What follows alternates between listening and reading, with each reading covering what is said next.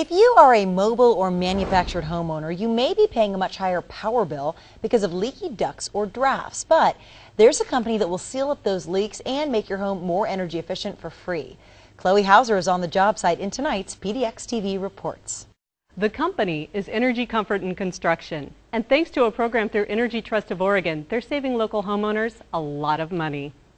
We come out and seal all the ductwork in the home, seal the home itself, leave them with shower heads, light bulbs, all that energy saving stuff, and bid them adieu.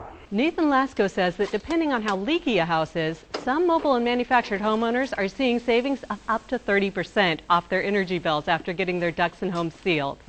Though the difference is dramatic, the process takes just a couple of hours. We'll come out and we test the home first. We have what's called a manometer, and it basically tests the pressure inside the home, and it tells us how leaky the home is. We do a test on the duct system itself, and it tells us how leaky the ducts are.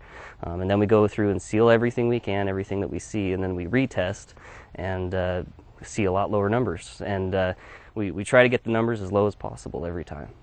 Someone looking for those low numbers is Millie. It's her home Nathan and his team are working on, and she's hoping to stay warm and save money from now on. I really appreciate them coming out and doing it for us for free, and I think everybody else feels the same way around here. And Nathan says it feels good to know he's helping entire communities of local homeowners and saving a lot of energy at the same time. Once we've been in a park for a while, they'll flag us down and let us know how much they're saving on their energy bills, and yeah, we've had a great response from this program.